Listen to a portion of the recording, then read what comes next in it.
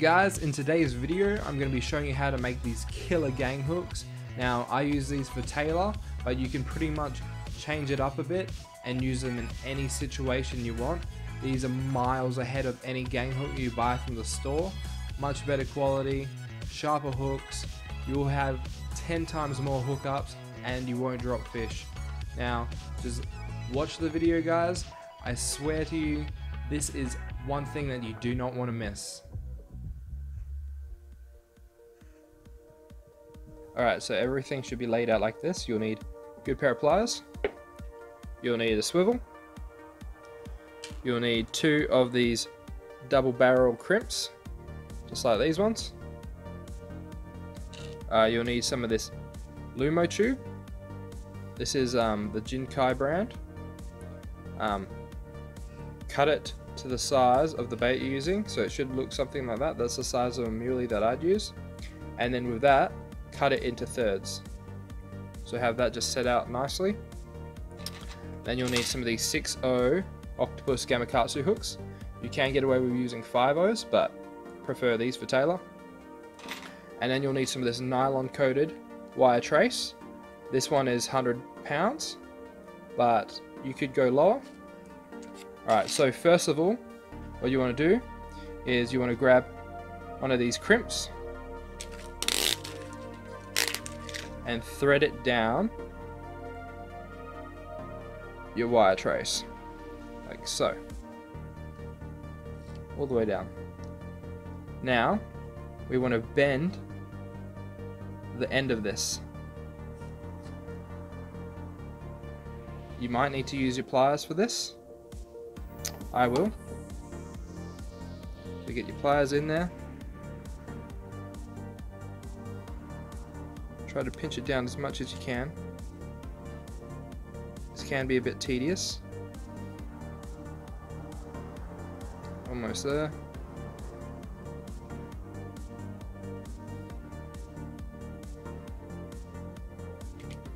Like so. That's pretty pinched down. Now the reason for this is we're going to be threading this through the eyelet of the hook. Now this can be a bit of a pain in the ass sometimes. Oh, went through first go. So it'll look something like this. Now you're going to open this loop up and we're going to put the hook through the loop.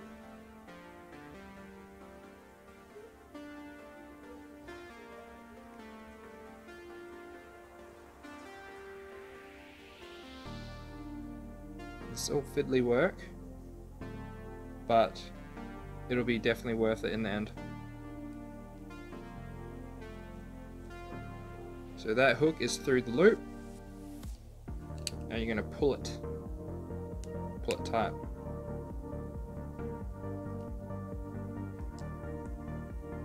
Make sure you don't stab yourself.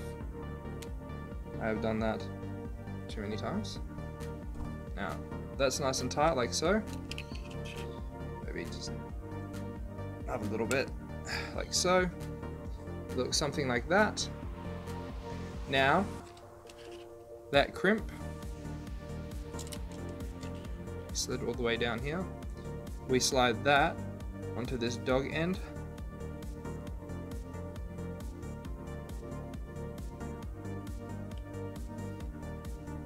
So you can go all the way up.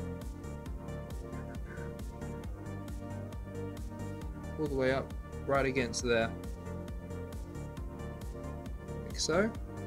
And now we crimp him down. So he's secured in that one spot. He can't move. Use my beefier pliers for this one. I'll squeeze really hard. Sometimes if you don't have really good pliers, just keep squeezing from different angles. You'll get it. To this stage, I'd like to bend it up a little bit, like so.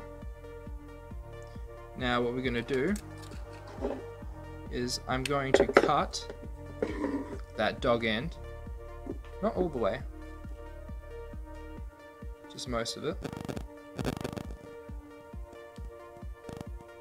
Probably leaving about that much, like so. And now with this trace, we're going to snip it about here. Doesn't matter if you like snip it a bit too long. It's better to snip it too long than too short. You can always trim it at the end. It's all nice and snipped. Now the easy part. So once you've got that sorted, we can thread on our first bit of Lumo tube. And you can go down like so.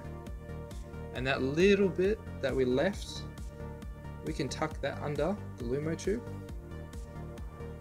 Like so. So look at that, he's nice and hidden. We can push him up on the crimp a little bit.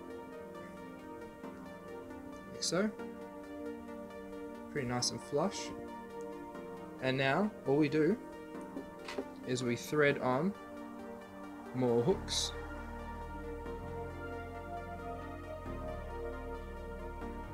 Pretty much the reason I do this is like there used to be a brand called, I don't know if it's still around, it's called Dealiest, and they make their own Ganghooks, and they're pretty much the exact same as these, and they're pretty expensive to buy, but they are worth it. And then I thought to myself, hey, I could make these myself, so here we are today.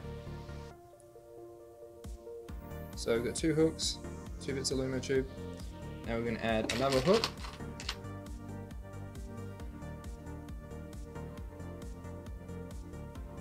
So, 3rd bit of Lumo tube going on, like so. So it looks like that so far. 1 more hook going on. And at this stage, we can worry about putting our swivel on. So, get another crimp, your second crimp, put him on, get your swivel, and now we want to bend this last bit around back into that crimp, so we can just crimp it all down and then it'll be nice and secure. See, I don't have much of a dog end left, so this saves me a lot of trace. I don't have to waste too much. Just a little bit harder to get it into the hole. But when you first start doing this, give yourself enough room for error. Just make the trace a bit longer than normal.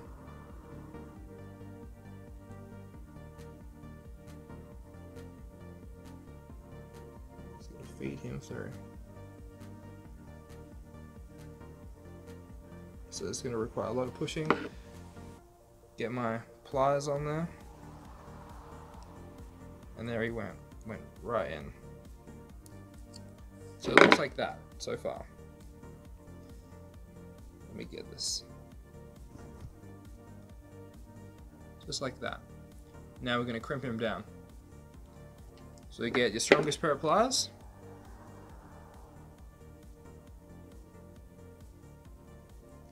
And squeeze. And I prefer crimps over knots. Crimps hardly ever let go. Whereas like knots, especially if you're new to fishing, knots can fail. And look at that. When you have it baited up, all these hooks will be sitting flush against that trace, like so. Bit hard to show on the camera, but like so. This is a really big one. We use big muleys here. So yeah, this hook at the back, if he comes unlodged from that muley, he will be like sticking out the whole time. He's not gonna like flop down and then miss a hookup. He's gonna be sticking out ready for that tailor, because they always go swiping for that tail. And yeah, this is usually the one that you hook up on, and they do not come out like normal gangs. They throw them, they can actually snap normal gangs. This has too much flexibility. When it thrashes its head, this thing moves with it, so it's not going to get flicked out of its mouth. And yeah, thanks for watching the video, guys. Show me some of the fish that you catch, and leave a comment if you liked it. Cheers. Alright guys, a couple of things I want to clarify before ending the video. is you're not allowed to have more than 3 hooks on a line, but in the case of a snell rig, whereas there's consecutive hooks in a row just to catch one fish, that rule is pretty much exempt. So you can have a snell with 6 hooks, 8 hooks, if that's your thing. It's not illegal. It's only illegal if you're targeting multiple fish with one rig with over 3 hooks. So, alright, peace out.